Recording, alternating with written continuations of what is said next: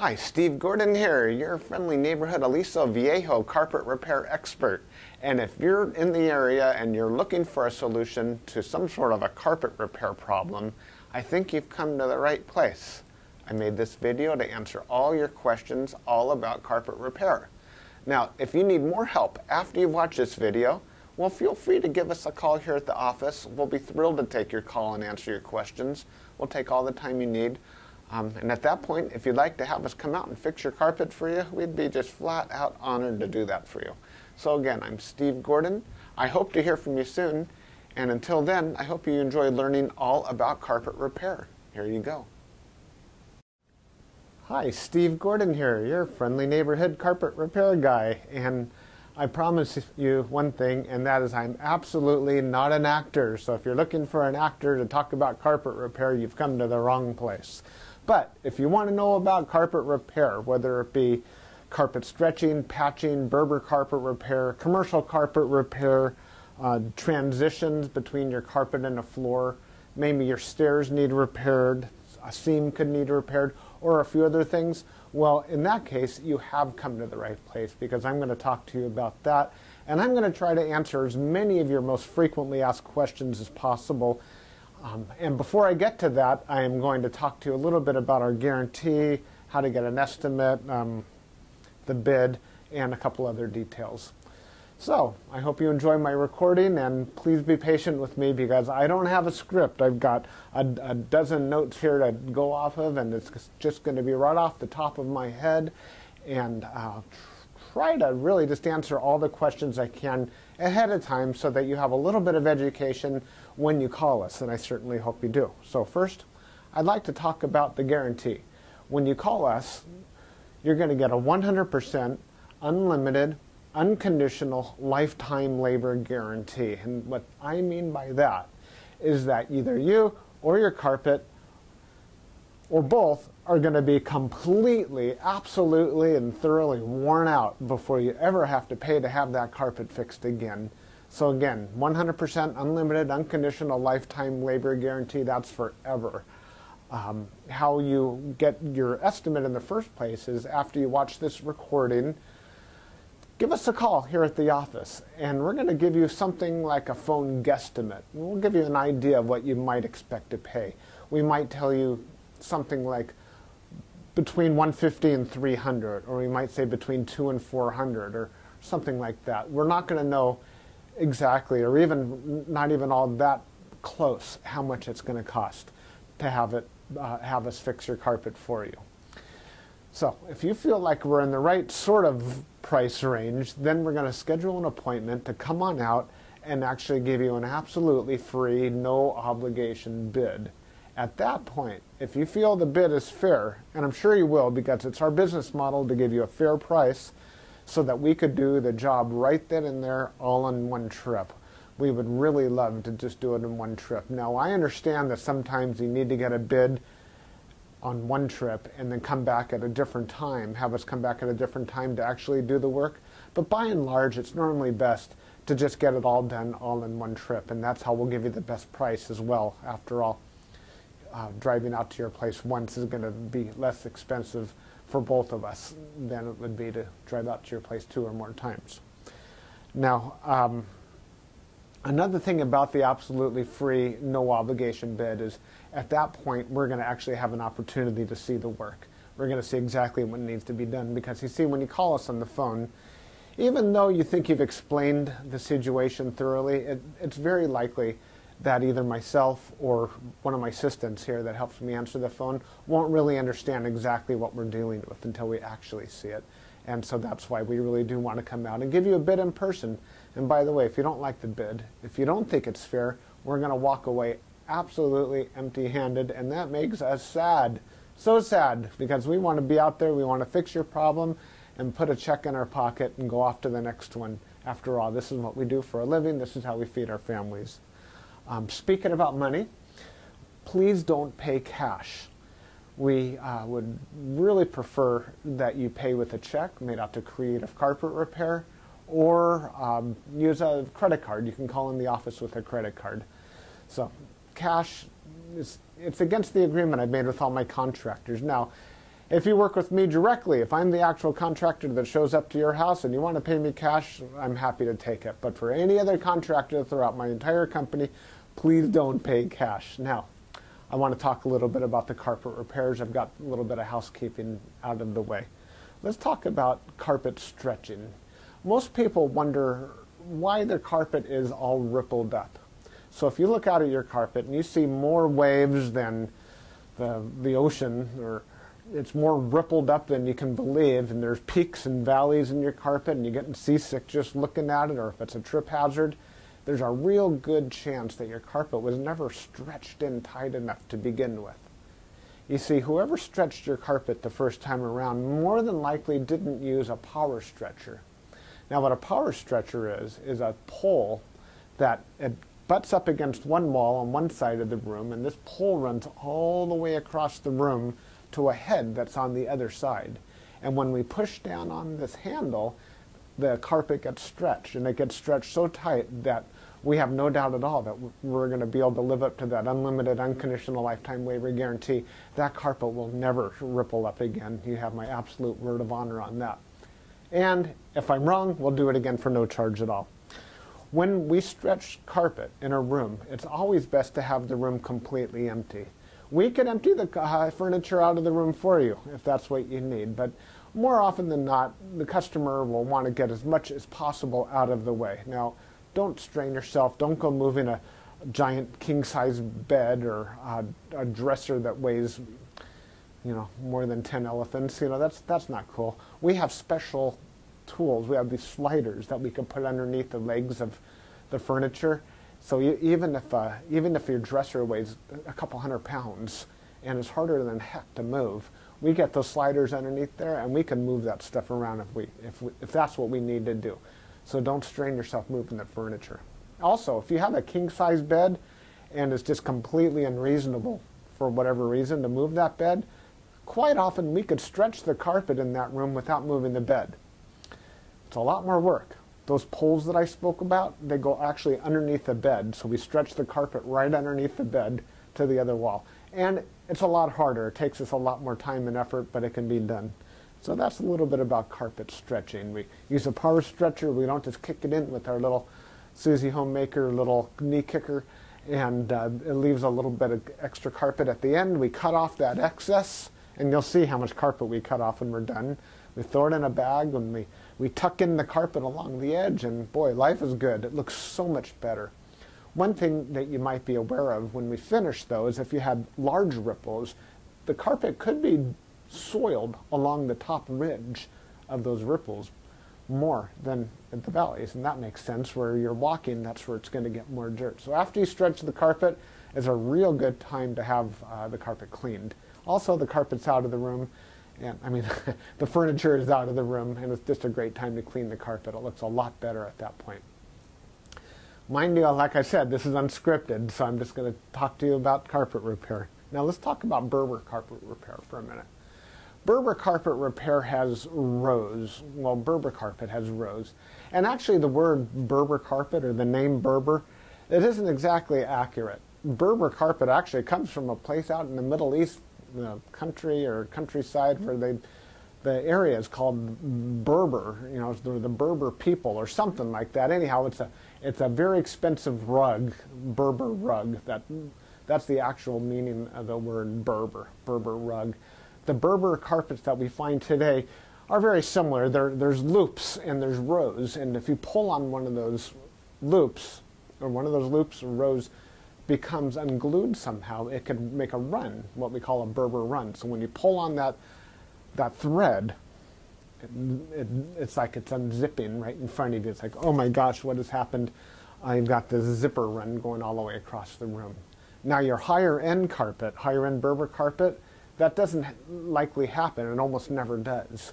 But the lower end, middle of the road and lower end Berber carpet runs all the time. So when we fix a Berber carpet, what we're going to want to do is take out the bad area and patch a new piece in there. Sometimes we could actually weave a little bit of some new loops right into the place where that carpet is come unfurled. But more than likely, we're going to want to put in a Berber patch in that area. One reason that Berber comes apart at the seams is because the carpet was never sealed at the seams well enough to begin with. Your carpet installer that originally installed that carpet was supposed to use a latex sealer or even a glue gun or something to seal the edges of the carpet. Now, if they don't seal the edges of the carpet, that's one reason that Berber carpet is just going to unfurl like crazy. So when we put in a patch or fix a Berber carpet, that area gets sealed. Now, we give the unlimited, unconditional lifetime waiver guarantee on Berber carpet as well. But mind you, just because, let's say you have a 12-foot seam and we fix 3 feet of it, that's the part that we guarantee. The rest of the seam we're not going to touch. And you may have a problem with that in the future. And that's certainly not our business to cover something we've never actually worked on before. Now, after Berber carpet patching, I'll just talk about carpet patching in general. And this includes the Berber. When you call us to have your carpet patched, the first thing that we're going to ask you is if you have any extra carpet to do the patch with. If the answer is yes, well, we're golden. We're ready to do the job. If you say no, you don't have any extra carpet to do the patch with, we'll ask, well, can we take the carpet from a closet or maybe even from underneath a piece of furniture? Because what we can do is we can take a piece of carpet from a closet and patch it right into your damaged area. And it usually works out really well. Most people would rather have a piece of carpet missing out of their closet than have a terrible, nasty area in the middle of their room where they'll see it all the time. After all, inside the closet, you usually have that covered up with shoes and old photographs and baseball bats and everything you've ever collected in your life. More about carpet patching is if you don't have the carpet to do the patch, there's really nothing I can do to help you. So you're going to need to find that carpet to do the patch with before you bother having us come out there, because if we don't have the carpet to do the patch, we're stuck. Our hands are really tied. There's nothing we can do. Now, you're probably wondering how the patch is going to look when we're finished. It's real hard to say, especially in a recording like this. So just between you and me and a million of our closest friends here watching this recording through time, that patch is likely to be visible. You see, if you take a piece of carpet that's never been walked on, it's never been soiled, it's never seen the light from the window coming in so it hasn't faded out, and you take that brand new looking type of carpet or piece of carpet and patch it in to an area that has been worn, it has been soiled, it has been faded out by the sunlight, well, certainly you're going to see the difference between the new carpet and the older carpet because it's patched right in the middle there. Certainly it's going to look a lot better than the situation you probably have right now, but patches are visible. Another reason a patch might be visible would be because, well, thick carpet, thick nap or plush carpet hides the seams quite well. A short nap carpet, like a Berber carpet, for example, or any of the commercial type carpets, they're very short nap. They show the seams far more. Another thing is that the rows have something to do with it. When we cut a carpet in the same direction as the row of the carpet, well, those seams are by and large less visible than the seams that we cut that cross the rows. When we cross the row, well, it's unavoidable to do that if that's what we have to do to make a patch. And those seams stand out a little bit more than the ones that go along with the rows. So carpet patching, that's what we specialize in. We could absolutely do that for you. Have the carpet available for us, and we also back up our patches forever, just like everything else, just forever and ever and ever. That patch will never come up. After patching, well, we could talk a little bit about pet damage also when we talk about patching. If you have an animal, a dog or a cat, or I've even seen it's been a bunny or a few other animals that have actually gotten locked behind a closed door. What'll happen is they'll get that separation anxiety and they'll try to dig their way out and they'll just rip the heck out of the carpet. That's one of the main reasons we'll do carpet patching. If that's the case, well, certainly it's just like any other patch. You supply the carpet, we'll put it in. However, if that animal didn't tear up the carpet, if they actually urinated on the carpet, there's a whole other thing we can do about that, and I'm going to need your help for that.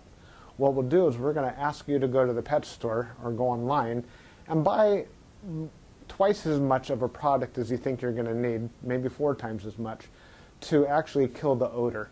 Now, the product I'm talking about is actually an enzyme, and what we'll do is we'll pull back the carpet, we'll remove the padding, clean the floor, and you'll pour this enzyme onto the floors underneath it all. And that enzyme will eat up all the proteins that contribute to the smell of the urine in your carpet.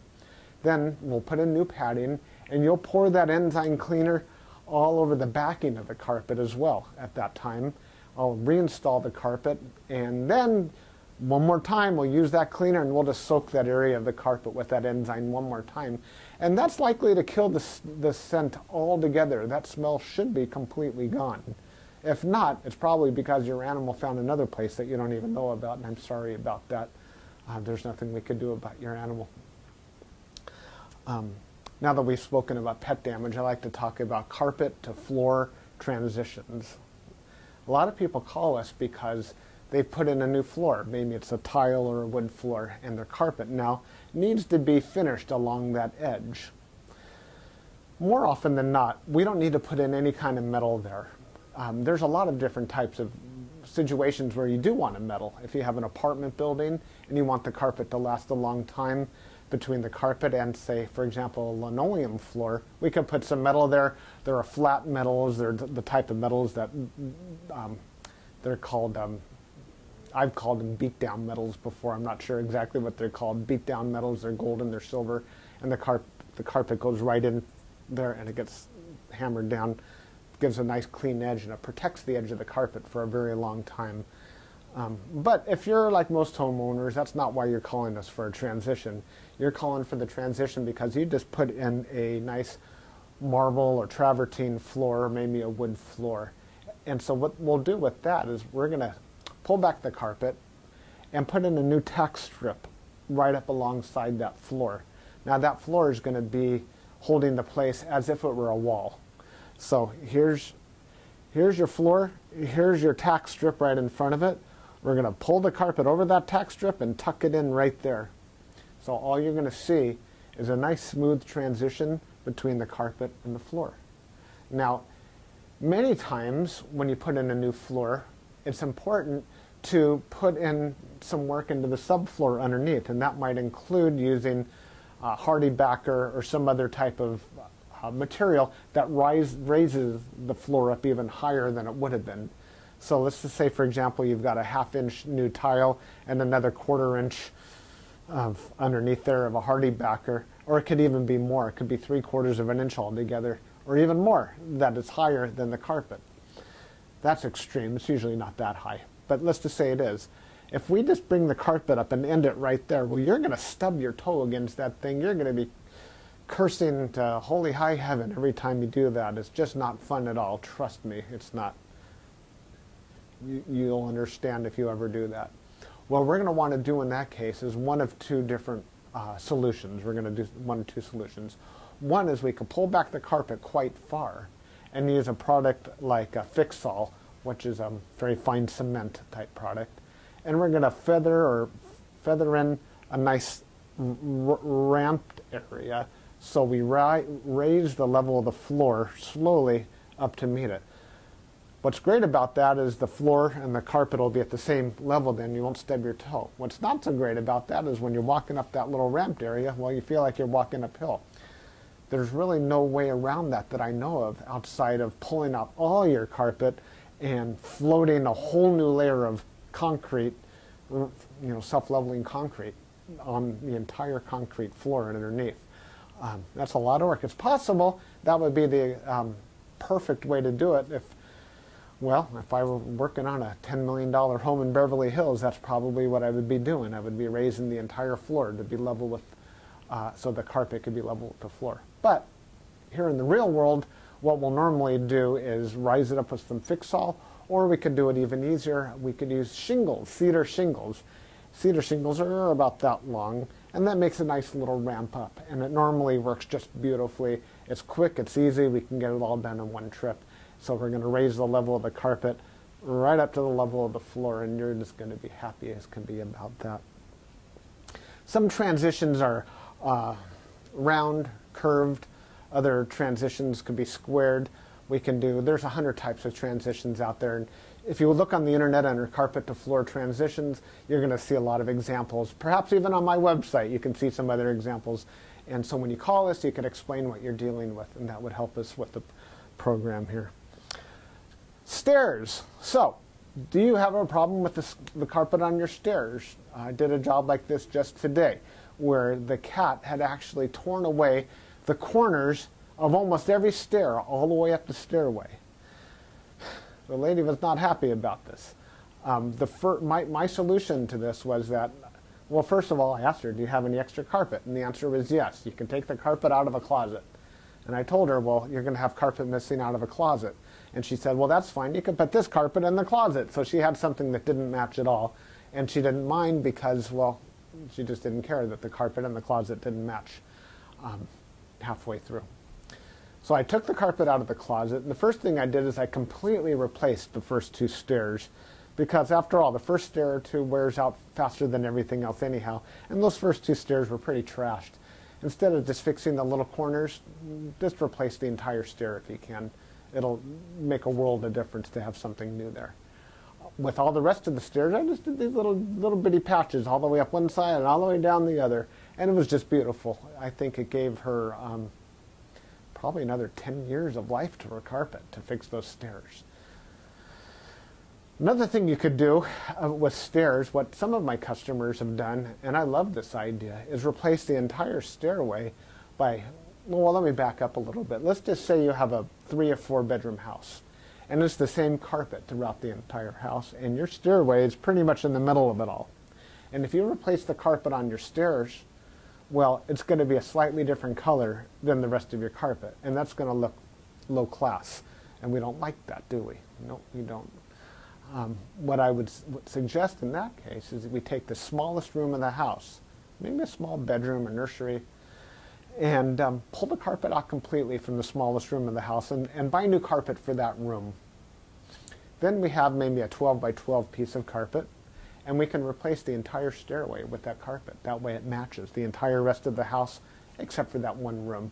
That'll easily save you $4,000, $5,000, $6,000, $7,000 right there. And it's a lot less work too. So I like that idea. You get a whole new stairway. A lot of people, you walk in the front door and there's the stairway right there. If the stairs look bad, it's hard to recover from that first impression. So take my word for it. That's a really great way of going. Now stairs. Commercial carpet repair. If you have commercial carpet and that needs to be repaired, it either has ripples and waves or it needs a patch. If it's rippled, it might need to be stretched. We've already talked about carpet stretching. On the other hand, it might have a different issue. It could be your commercial carpet was glued down to concrete to begin with. If that's the case, what we do is we actually take a knife and we just cut right down the middle of those ripples, cut right down those bubbles, and we will re-glue the carpet right underneath there and smush it all down, and believe it or not, those bubbles are going to be completely gone.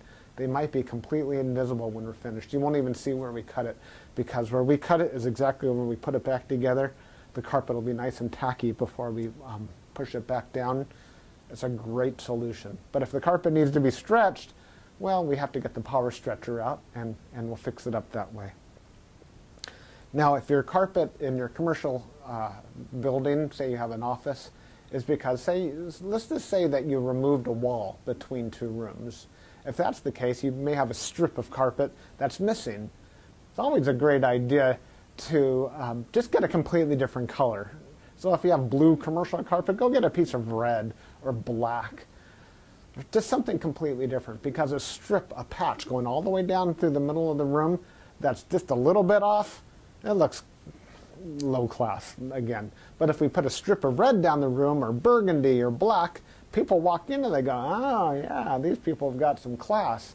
They got a decorative idea. So that's just my opinion. Use a completely different color if it's something goes all the way across the room. Now if it's just a patch, a small patch for whatever reason, and you have a little extra carpet, we can always patch it in with whatever you have. Seam repair. Good news and bad news. The good news about seam repair is that we can make your carpet so the seam doesn't keep getting worse. The bad news is that if it looks bad now, it's probably not going to ever look good again, regardless of what we do to it. Seams have to be done properly the first time. You see, when we seam a carpet together before it's installed, we'll use a straight edge and we'll cut down both sides of the carpet, and then we're going to seal the carpet on both edges, and then we're going to seam it together, and it'll be perfect. When it's completely cooled down, then we stretch it in. If we go back and try to open up the seam and cut that carpet off and try to bring it together, the chances of it ever looking better are right around 0. So I'm sorry to tell you that your seam repair, we can make it possibly look a little bit better. We can make it stop getting worse. We can make it not be a trip hazard any longer. But don't have your expectations too high when it comes to seam repair. The last thing I want to talk about is flood damage. Now, if you're watching this right now and you've got a flooded out carpet, you are in a world of hurt, and I'm sorry. The first thing I would do if I were you is probably have about 3 fingers of scotch. And then I would go ahead and get an extractor, like a hot water extractor. You can rent them at the just about any rental yard, and just start extracting all the water. Pull back the carpet, get rid of all the padding that's underneath your carpet. Rent a couple of blowers, or as many blowers as you need, and these things, they kind of look like a snail. As a matter of fact, that's their nickname in the field. We call them a snail. And they're shaped like that, and boy do they ever blow. And you can blow dry the whole underneath of your carpet. Set it up and get the carpet completely dry. At that stage, that's when you call us, and we can supply new padding, put a new pad, reinstall your carpet, clean the carpet for you if you're in an area that we do carpet cleaning, and life is good. You can put your furniture back and you'll be happy again. You don't have to do it yourself. If you want to call a company, even ours, depending on your area, can do that extraction for you as well. Now, if it's really flooded, I mean, seriously, like you're ankle deep in water, don't even bother. It's beyond almost everybody's ability. That means that your baseboards are all going to be all wet. A professional company will come in, remove your baseboards, and we don't do that ourselves. They'll remove your baseboards, they'll drill holes in the wall, attach blowers to your walls, and blow dry the entire area, inside the walls and out, the carpet, the floor, the whole shebang. And then we can come in and put the carpet back down at that point. So I hope that I've answered your questions. If you have any additional questions, now that you've heard me talk for the last I don't know how long, feel free to call me here at the office. I would be just tickled pink to hear from you. If I'm not here, one of my assistants, whoever answers the phone, will be well trained and will be able to answer any questions that you have about carpet repair. And then at that point, we'll be absolutely positively honored if you would have us just come on out to your place and fix your carpet for you. And that's all I have to say. Again, I'm Steve Gordon, and I promised I wasn't an actor, and by now you believe it. I'm a carpet repair guy, and I'll be looking forward to hearing from you, so please call me. Thanks. Bye-bye.